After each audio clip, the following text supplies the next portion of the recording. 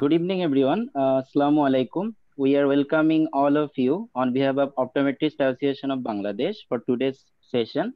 And the topic is eye care practice pattern during COVID-19 era.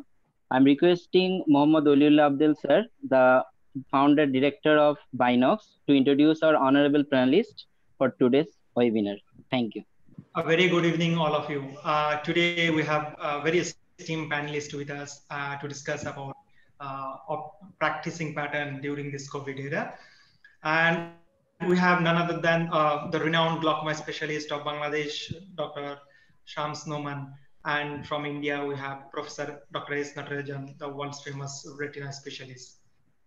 Now, to introduce Professor Dr. Shams Noman, he is presently heading the glaucoma department and senior consultant of Chittagong Eye and Infirmary. He is also Secretary General of Ophthalmology Society of Bangladesh, Chittagong wing. And then he's also council member of SARC Academy of Ophthalmology.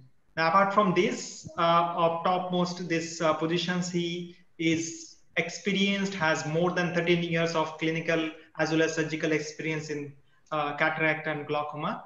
And at the same time, he is experienced teacher and very good friend of all optometry fraternity. Now coming to introduce Professor Dr. S. Natarajan, all words becomes very small to introduce him. So he is awarded Padma Shri by our President, Honorable President of India, and then he is heading our President of Asia Pacific Ophthalmic Trauma Society and also Board of Trustee of International Council of Ophthalmology, and he is also presiding Asia Pacific Ophthalmic Trauma Society Organized Medicine Academic Guild with 20 organizations. So huge responsibility. Apart from he is one of the finest vitreoretina surgeon in the world and founder director as well as managing director of Aditya Jyoti Eye Hospital Private Limited, Mumbai. So without wasting a lot of time, I would like to request Professor Dr. Shams Noman to start with his presentation, and then we will have a panel discussion with our esteemed faculties. We welcome you once again for this knowledge fest. Over to you, Dr. Shams. Thank you, Oliullah. Thank you, Natarajan sir. I am really delighted to be here with the Bangladesh Optometric Association as a guest speaker. And I'm really very excited to be with Professor S. Natarajan sir, my beloved friend. And today I'm going to present my presentation on my experience on this COVID era, managing the patient and what is the role of our hospital and what is the practice pattern in Bangladesh. So what is the COVID era? It is an exam of Almighty, and it helps us to feel for them, the patient, and its scope, and to show our sympathy towards the lost. And it is a scope to salute the front fighters and feel the hopes for them. And this is Dr. Shams Noman. I am a glaucoma specialist and heading the Department of Glaucoma at the Chittagong Eye Infirmary and Training Complex, one of the biggest hospitals in the Southeast Asia. This is my institution. And I'm really privileged and I'm really excited to be with you, Bangladesh Optometrist Association. And I really I feel my gratitude over them. So what is the aim of practice pattern? The aim is to continue to deliver the standard ophthalmic care to our patients in the safe possible way during COVID-19 pandemic period, maintaining safety of doctors and supporting healthcare providers. These are, in the COVID era, we had to deal with some emergency patient. So we have to choose what are the ophthalmic emergency actually. So in case of what are the ophthalmic emergency where the sudden onset of red eye, any form of ocular injury like physical, chemical or thermal, sudden decreased distant vision, less than 2 weeks, flashes and flutters, severe ocular pain, painful swelling of the eyelid, excessive discharge from the eye, foreign body sensation, sudden double vision, uh, new onset difficult to see at light, color halos around the light, sudden drooping of eyelid, whitish reflex in the center, pain and foreign body sensation in the contact lens user. These are some emergency sign and symptoms what we had to deal in the COVID era. All routine OPD patients to be rescheduled at least 4 weeks after lifting of COVID-19 nationwide lockdown is announced by government of Bangladesh. Now, in this after post COVID lockdown, we are planning a new normal situation, and now we treat the routine cases too if patient wants to come. So what about the practice and what is the hospital practice pattern? Not all together. We are not allowing all doctors to the hospital now. Make a time slot for the different group of doctors and make a rotation and roster duty, because the plan not if anybody is exposed to the COVID patient, a doctor can take a leave and take an isolation. And sometimes uh, we are communicating with the phone and taking into account over phone appointments like fever, respiratory distress, loss of taste or smile, non-emergency and emergency. And in the hospital premises, how to and what to do and what not to do in the COVID period, especially in the hospital premises. What about the entry zone? In the entry zone, you used to do the skin of the fever, cough, loss of taste or smell, and you used to give them hand sanitizer, putting a bleaching powder soaked carpet in front of the entry gate. Hospital stops and entry reception and liftmen should wear mask and gloves. No need to use the PPE dress, can use hospital OT gown. Maintaining minimal entry at the reception zone with proper distance as much as possible. Maintain one-way gate. Patient screening desk. What we are doing? A separate desk before going to the registration desk. Here patient will be given hand sanitizer and disposable mask. History taking of the patient. A written form to be filled.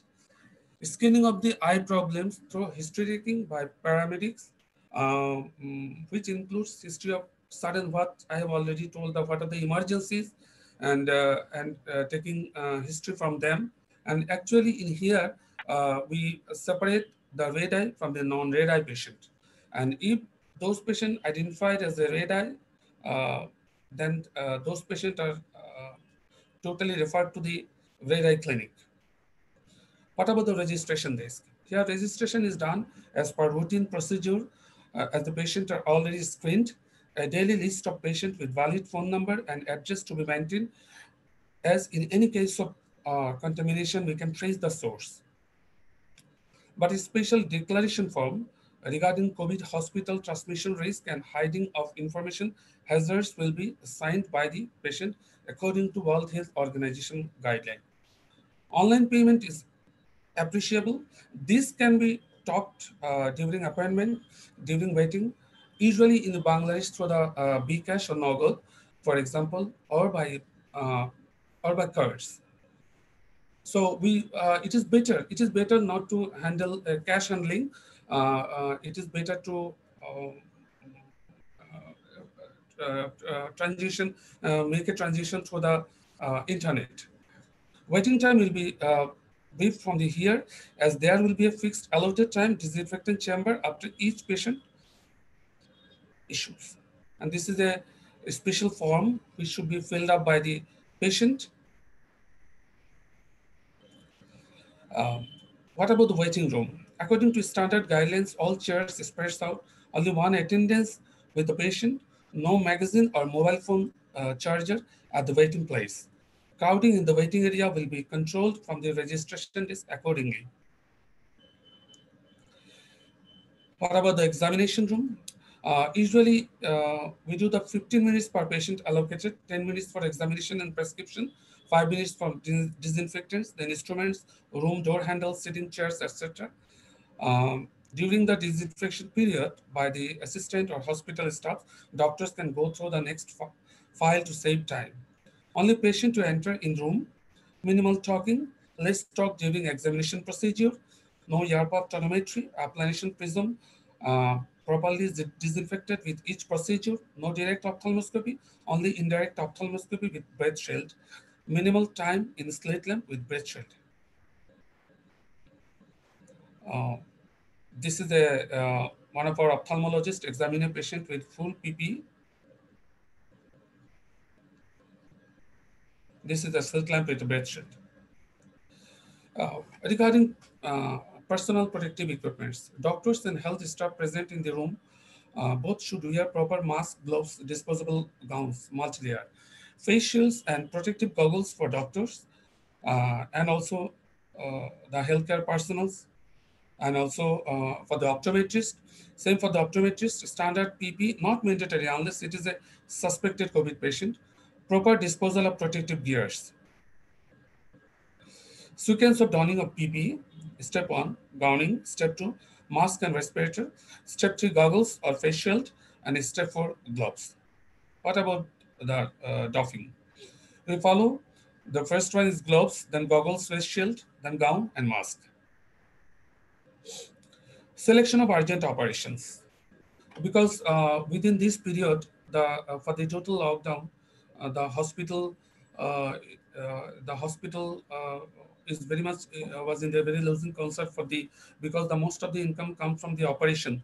So actually, so proper safety measures should be taken, and we have to select the operations which is actually very much emergency, like ocular injury, macula on recommendation as retinal detachment, like IV injections, intravitreal injections, and ophthalmitis, retinopathy of prematurity, congenital and acute glaucoma, congenital and traumatic cataract. In the clinic, actually, what we are in the clinic, we have to select those cases for the operations.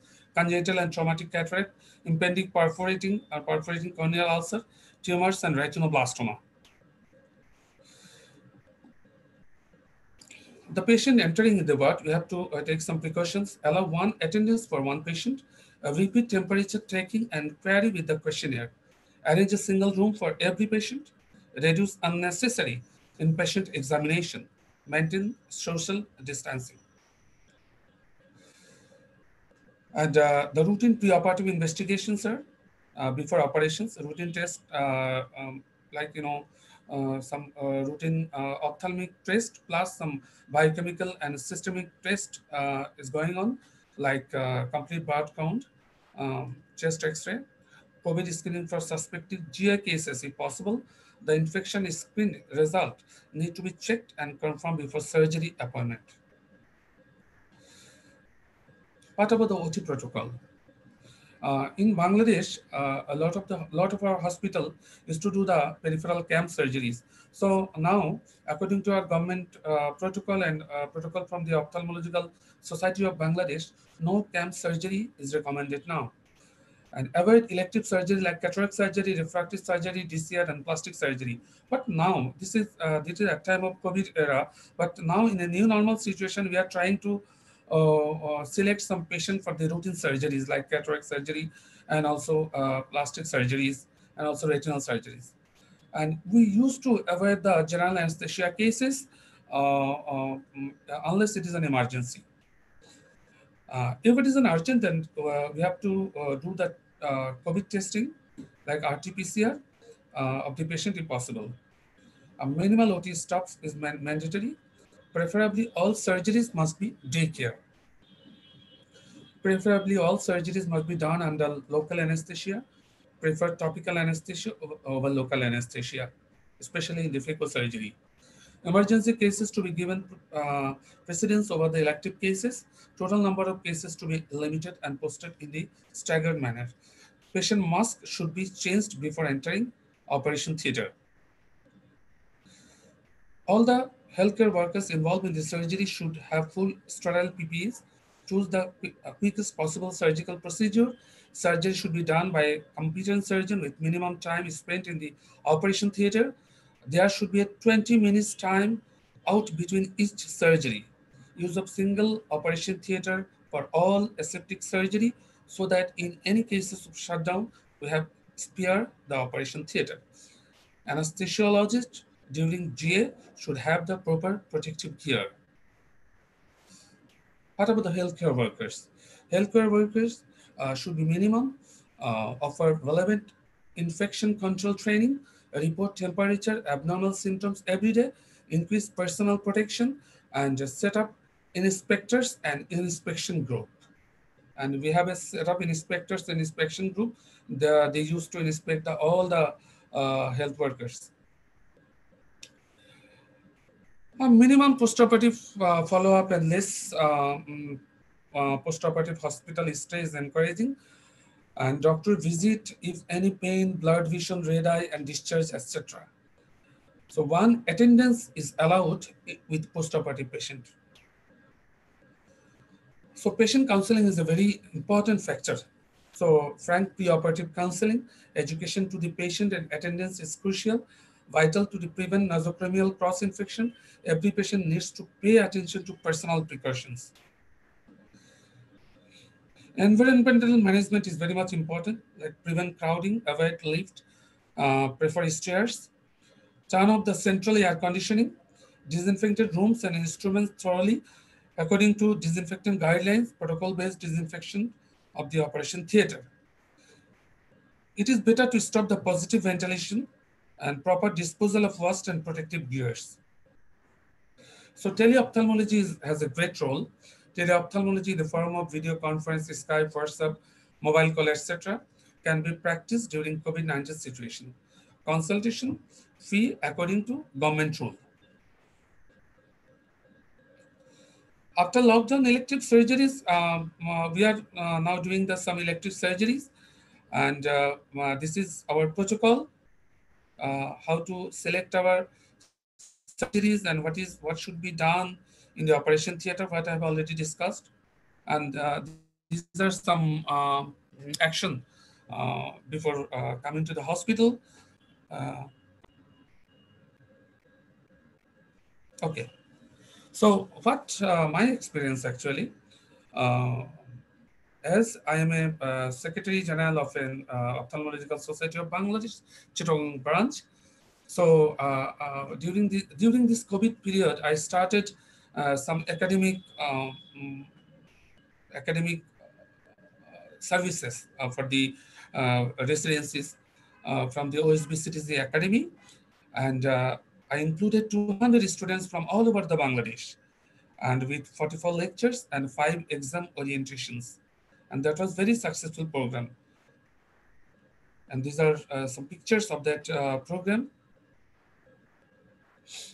And during this period, around 600 people has been treated through the, because we don't have any very good software for the tele-ophthalmology, but we took the initiative to give service to the patient, because the patient are suffering. Patient has a lot of sufferings, so we started WhatsApp treatment, and almost 600 people has been taken services, and it has been encouraged in different daily newspapers. So I am almost at the end. I'm really delighted to be here with Professor Natarajan sir. Some pictures with him. This is in the AIOS. This is in the SARC Academy of Ophthalmology meeting. And I was awarded from the sir. Thank you, sir. And this is my very favorite Achi, sir's grandmother. And he's one of the strongest person in the world, the great Achi. Thank you so much. This is the CITC presentation. Thank you, Dr. Shams, for a wonderful presentation. Ask now Noman and Oli to start the discussion. I made a presentation since you asked me to make, but I think it's almost similar, like all of us working during the COVID. And Oli knows what all we have done. Where I'm troubling Oli also to do some publications. We did several webinars on in optometry circles and optometry association through Oli and all. So I think one thing which we have done is something which is still not really happened well, but the concept is tele-Ophthalmology. We have already started from March with 2 companies, one A&T and Hexilon. But apart from that, people like our own consultant, Dr. Akshay, is doing through WhatsApp video call, and I am doing through WhatsApp. And then another hybrid model which me and Oli are working is we want to empower all the optometrists to see patients wherever they are, so that they don't crowd the hospital, and have a tele-link between the optometrist and the ophthalmologist. And we need a qualified optometrist who can do indirect ophthalmoscopy. Maybe they have OCT somewhere done, so that even if they're 30 kilometers away or even whatever time distance, I think we can offer teleconsultation effectively compared to what we are doing through the app. Through the app, we can't examine the patient in ophthalmology. But at least if we go to an optometrist, we have the perfect visual acuity, refraction, intraocular pressure, and if required OCT in case they don't have nearby clinic can do. And then only when patient, for example, at least in my practice, diabetic macular edema or macular edema due to CRVO, wet AMD or retinal detachments, they come.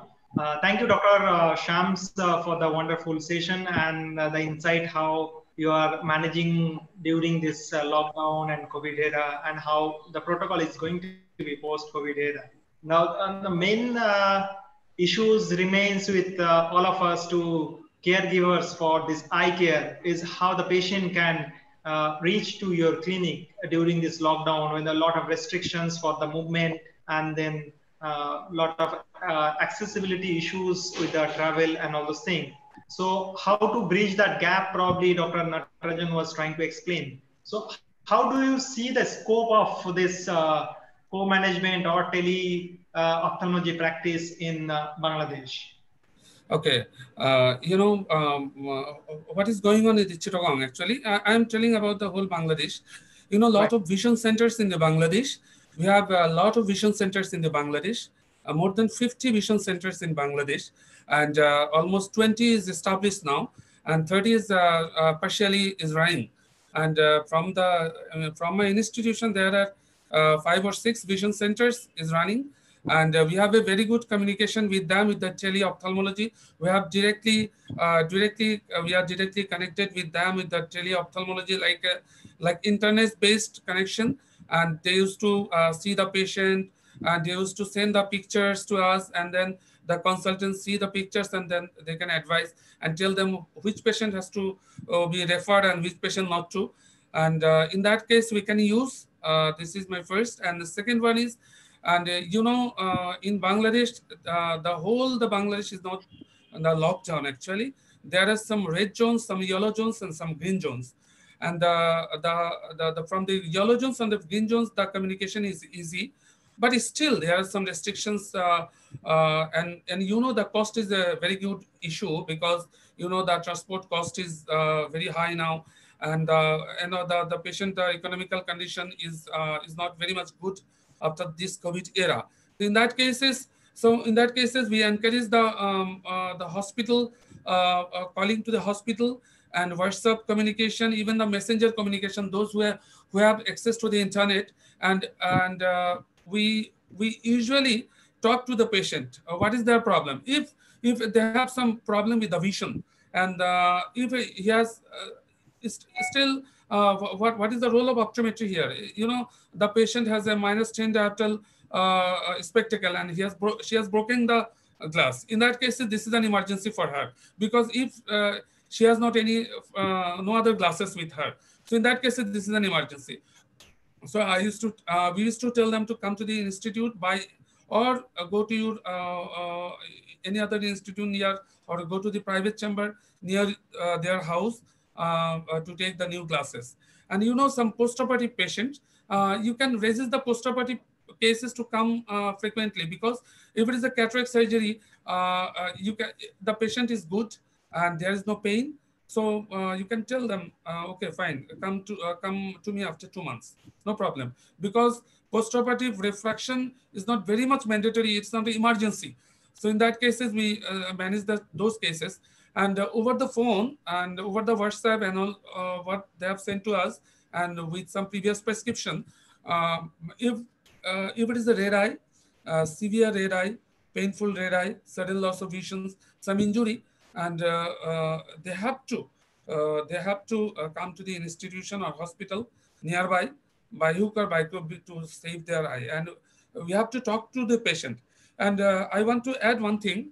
Even though we consult with some conjunctivitis, some episcleritis, allergic conjunctivitis, and some other dry eye syndrome, we can treat them through the WhatsApp or through the phone call. But still, it is better to tell them, please call me after 3 days, that what he is feeling, what is the benefit of the treatment. Because sometimes they used to call to the doctor and okay, fine, allergic conjunctivitis, if he's taking a steroid, he used to do continue the steroid, and that will create a blunder for the patient, as a steroid-induced glaucoma. In that cases, we are maintaining in these ways and try to fill up the gaps. Thank you. That's great, sir. Do you see any medical issues in just doing only WhatsApp consultation, or you want to keep records for this patient? A very good question. Very good question. The Bangladesh Medical and Dental Council, the BMDC, has already recommended this type of treatment, like a tele-ophthalmology and tele-consultation. And tele-ophthalmology with a software based, and also tele-consultation with different medias. But they advised us that please do the documentation. So it is better to do a chat with the patient and send the different documents. So the BMDC has requested us to just notify the documentation. Right. So when you talk about documentation, also the core aspect of any eye checkup, that is the fundamental of checking vision and IOP. How do you take care of that? Whether you see the role of optometrist is more enlarged with this Yes. of COVID now, but part of tele-optometry or tele-ophthalmology? Yes. It's very important, because we had a gap here when he has a reduced vision or he has some spectacle problem. So we are advising them to come to the nearby optometrist or to the institution, because it is not possible to treat them. I have already told you that some those patients have some contact lens problem, some high refractive problem, and the spectacle broken. So in that cases, we used to take it as an emergency and try to solve it by any way, because I am requesting the whole Association of the Optometry of the Bangladesh, try to make a group within you. I don't know what you are doing. Try to make a group within you, and try to make a tele-ophthalmology protocol and what to do, and send to us the whole phone numbers and what is the central phone numbers or anything, so that we can provide the patient, provide those communication system to the patient, and in that cases they will get benefited from the optometrist too. That's great. Can Professor Natarajan sir can enlighten how things can be more smooth transition between this tele-ophthalmology practice and co-management thing? If you can give your thoughts, how Aditya Jyoti. Yes. No, I think we run an optometry school, plus we have a lot of alumni, and I'm also in touch with the Shankaranath Elite School of Optometry, and I'm recommending that if patients need not travel anywhere, even if they want to travel, they're not able to travel in a vast country like India.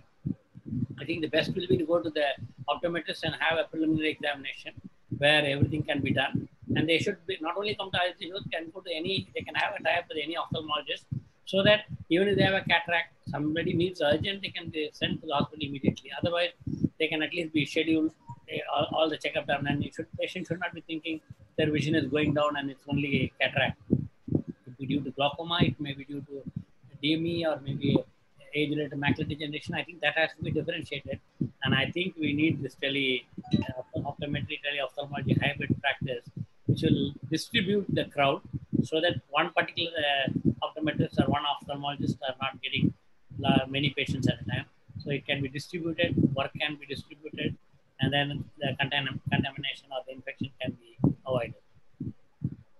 That's a great point, actually, sir mentioned. So more we segregate or more we distribute the patient amongst the eye care rivers, I think it's better for everyone, including the patient or the practitioner, to maintain safe distance, not to crowd the regular OPDs.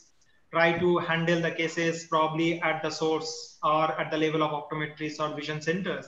And only when it's needed to be a super specialty medical management or surgical management, then that can be referred to tertiary centers and institutions. Dr. Noman, do you see any kind of legal challenges or battle that needs to be taken care of starting this co-management in Bangladesh? Because India, we are open now, and it's quite valid to start this tele-ophthalmology and tele-optometry practice. So in Bangladesh, any rules, regulation is to come for this practice, or still can we go ahead and start practicing together? Actually, we don't have any specific rules for the tele-ophthalmology and tele-medicine. We have just started because BMDC has just permitted us to do that.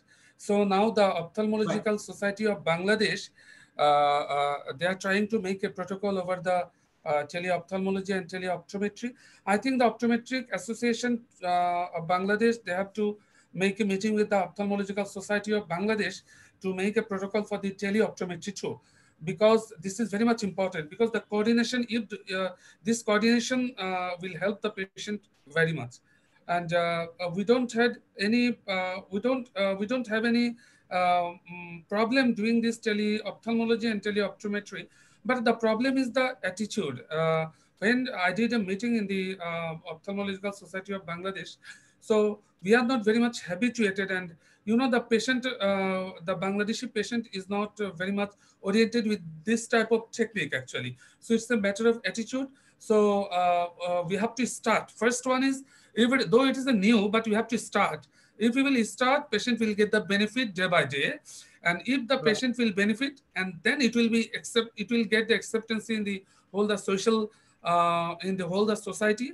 And also it should be, you know, it should be expressed through the different medias, you know, through the newspapers, you know, through the televisions, and these webinars too. So, I think this will not be a problem later on, but still we don't have any problem doing this. But the problem is only the patient attitude, because patients are not very much satisfied with that. And now there is another issue, you know, every service should not be free. So there is a problem whether it is a free service or it's a paid service. If it is a paid service, you have to be a very good system with the software, and patient have to sit over them, and the very good internet connection should be there, and patient and doctors, the institution, they have a very good software and to deal with, and for the starting, we can start with the WhatsApp or Messenger. In that cases, the fee is a factor. So what we are thinking of actually, so if it is a tele-ophthalmology, the fee is quite reduced, 30% reduction of the fee, and in the private chamber, and also in the institutional background. So because the consultation fee is the same like the normal face-to-face consultation, there will be a very negative feedback from the patient. So in that cases, to make it familiar to the patient, we have started with the free now. Now we are planning to make it with a payment basis. Thank you. In India, we have started with payment only. Okay, And sir, I know. Yes. From the beginning, we have done 500 rupees in our hospital, and I believe many are doing similar. And I am suggesting to our optometrists, which is we are struggling, where I am suggesting that even in tele-optometry, tele-ophthalmology will be easier. As you rightly said, in Bangladesh, they are not happy. The patients are not having that, we are not examined and then telling. But I think even in my clinic, it has taken 3 months to convince them, my patients, that first the senior consultant will see in the clinic. They will connect me by this thing, and which is actually patients are not that convinced in the beginning. But today, I think I'm seeing this week, they're getting happy. And I think this is what important. So I think definitely payment is important, because otherwise they think if it is given free, it's not important. And India at least is becoming legal. And second is we can always have a disclaimer during the consultation itself. We also have a consent taken. So and then second, in our hospital, they pay first and then they buy the credit card, and then they have the consultation fixed. Similar thing can be done with optometrists. The idea is so optometrists can, I have told only that optometrists can charge whatever for a physical consultation of 500, and then another 500 rupees for the tele-optometry, tele-ophthalmology. That means he's making a second level of connecting with the consultant. And I said we can have a co-management fee from that 500, and 100 rupees will go to the optometrist for referring the patient, and then 400 go to the hospital, and 100 should go to the consultant. So there is some incentive. Otherwise, even consultant says, why should I spend my time? And a hospital, we need to do that, because the hospital also has to make money to pay staff, and so many people are there. So we have to have a ethical and medical legally correct, and also put yourself on the patient side and see whether you're happy. So I'm telling the same for the last 36 years, regular practice. You have to develop a confidence and trust with the patient. And the patient, whomever you are saying is not happy and confident with the tele-ophthalmology, better you tell them you go to a clinic, because no point in convincing a patient. Patient should be understanding we are doing in their benefit, and then they should develop the trust in the tele-ophthalmology. And then they should also have the confidence, okay, I have a problem, even though I'm not able to do today, the doctor will arrange, or the optometrist will arrange a senior consultant, and you can take second opinion, which can be done everything systematically, and the patient can pay. I think we should popularize that, because it's a win-win for everybody. So for the patient is also saving money in traveling, and the optometrist also is getting some extra benefit in the COVID time. And ophthalmologist also is not getting, instead of 1,000 rupees, he's only getting 100 rupees, but at least better. And otherwise he won't get that 100 rupees also. And in that process, whoever needs surgery will come and can be referred. And then even that I suggested a co-management, where the optometrist can do the IOL measurement, the IOL master, whatever they have, and then the pre-op intraocular pressure, post-op intraocular pressure, slit lamp. And there's a doubt, then they can go to the clinic. No doubt, if everything is 100% sure, like inflammation, end ophthalmitis, all that. And I think they don't have to go to the ophthalmologist for 1 month. And even at the end of 1 month, if he's a diabetic, they should be again do a tele-ophthalmology for a fundus photo, and only very few patients who needs angiography should be referred, and maybe OCT. So I think definitely this guy, I always felt, if we don't believe the system and we don't have the conviction, and how the patient will have conviction. So I'm now convinced that this is the best way for the patient. I think I'm convinced, and I have a conviction that we should do tele-optometry, tele-ophthalmology, even in 1 year later, where you can, so that a surgeon like me, instead of doing 100 OPD and operating 5 or 10 of them, that means 10% operate, I can spend all my 100% time, or maybe 90% of my time in surgery, rather than doing the OPD. I'm not telling OPD is not important. OPD is very important. But I think the patient also should know, and the staff and the second level consultants, they can do the routine OPD, so that I don't have to do. And I can use my expertise, like doing very complicated surgery where nobody can do, like no PLI in a trauma, or a complex already 2 times operated, 3 times operated, 4th time they can come to me. So I think I can spend all my 38 years of retinal experience for the patient, rather than only doing OPD. We all need to like particularly optometrist, doctor, and the patient, three of us have to probably counsel each other and convince the patient this is the new now.